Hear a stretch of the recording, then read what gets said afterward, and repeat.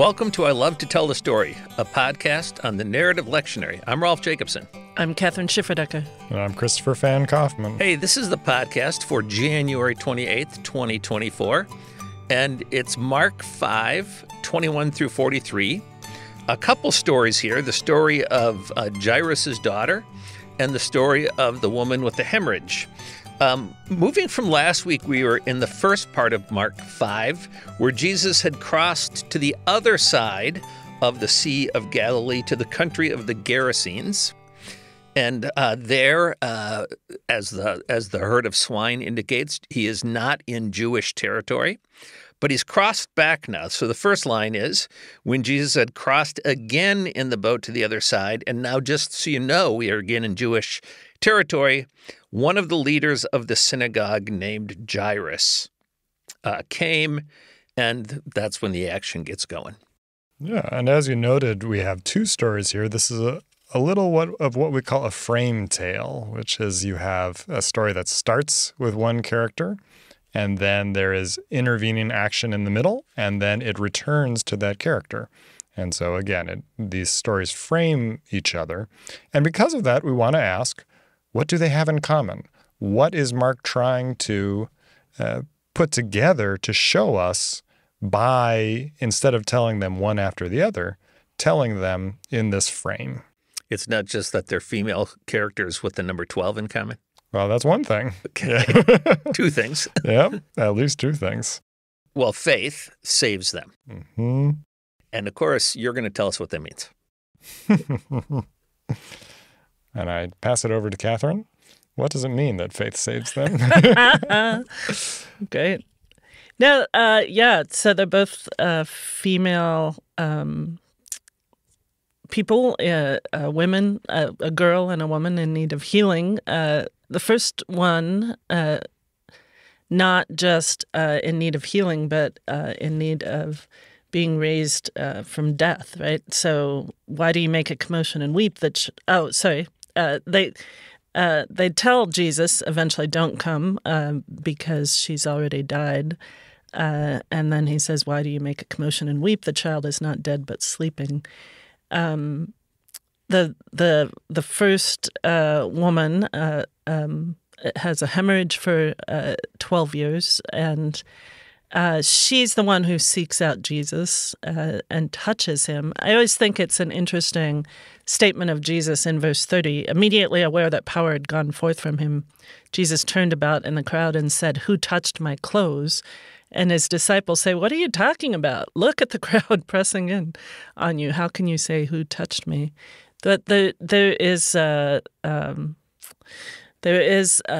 power that drives out the illness and the uncleanness. Of course, famously, being in a state of hemorrhaging or of a constant menstrual flow makes that woman unclean, which is not to say sinful. I think every time we talk about uncleanness, we have to remember that uncleanness does not equate with sin. Sin causes uncleanness, but most uncleanness is not the result of sin. It's the result of just normal bodily activities and normal everyday activities. But in this case, of course, this is not normal. This is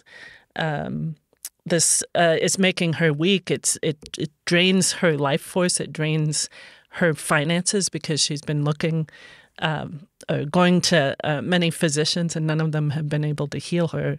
And so finally, she takes the initiative and touches Jesus' robe. But just she says, "If I but touch his clothes, I will be made well." So that's part of faith, right? That she trusts that Jesus is able to heal her, and even, you might say, secretively, like she doesn't even approach him and talk to him immediately. She simply touches him, and so that certainly is part of faith, trusting that Jesus has the power to heal. Yeah, and I think along with that, with both the characters we see, so with Jairus himself and then also with the woman, we see faith in the face of what seems to be insurmountable odds. 12 years, doctors can't do anything, no money left, all was growing worse. But the faith that in this person, Jesus, things will change. And we see when we get to Jairus' house, when we get to that part that you talked about, the wailing and the weeping, and the fact that the people in the house think it's over, that there is no continuation of this story because Jesus didn't get there in time. And this is where Jesus says, do not fear, only believe. And so we have the very interesting thing that it is Jairus and his wife, the parents of the daughter who is raised from the dead, who are asked to believe, not the daughter herself, which I think is an interesting point. So I think in the other synoptics, it's the hem of his garment or the tassel. Here it's just clothes, but I raise the issue. In theory, this is it also emphasizes the Jewishness of Jesus, that this would be the Jewish, can't remember the term. The tassels, you mean, of the fringes, Yep, of which there was 613 of them, correct, Kathryn? I don't remember. That could be, to symbolize the number of commandments in the Torah. In the Torah, yeah. And so I think it emphasizes, again, the Jewishness of Jesus, which is always worth just emphasizing, even though that detail isn't here. So the first, you get this nice juxtaposition. My little daughter is at the point of death. Come and lay your hands on her. And then the woman just says, if I but touch his clothes. And I'm just looking for the exact term again.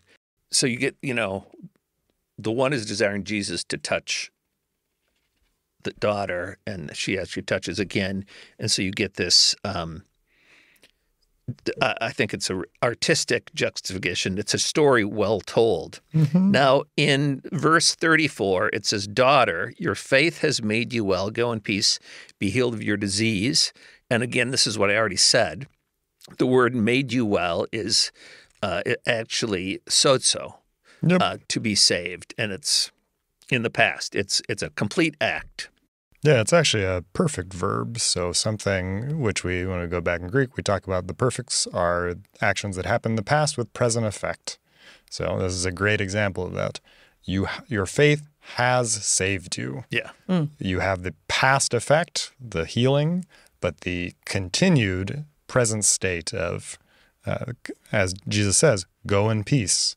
And so I think that that's a great example of where a little bit of that grammatical knowledge, that verbal knowledge, can see how this is not something that just happened at one point in this woman's life, but Mark intends us to see it as having an ongoing effect on the way that she then goes forth and goes in peace. So we see in Jesus here, for lack of a better term, a kind of life force, right, that works against disease, even long-standing disease of the body, and against death itself. And when these various people in the narrative approach him, they recognize that power in him. And so Jairus comes on behalf of his little daughter and begs Jesus to come and heal her. And then the woman, the unnamed woman suffering from the hemorrhage, also recognizes that life force and approaches Jesus. And it's similar, I think, in the previous story, right? When Jesus is battling not disease and death, but demons, right? And drives out that uncleanness, that evil, you could say, in that story. There's a kind of an unstoppable force here, and Jesus is revealed more and more as Messiah, as Son of God. We'll be talking about that in a couple of weeks when we get to the Transfiguration and when Jesus says, who do people say that I am? But there's just a evidence building and these stories that proclaim Jesus as on God's side, as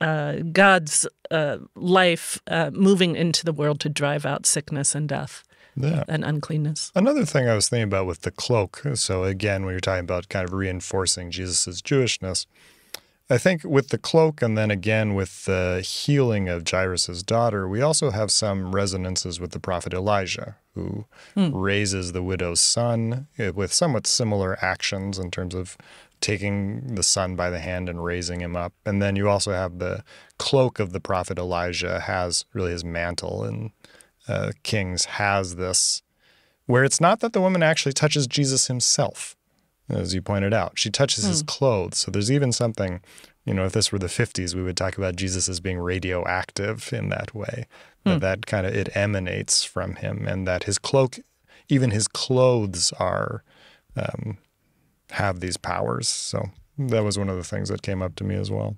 I think in closing that I want to say something about faith. Daughter, your faith has saved you. Go in peace.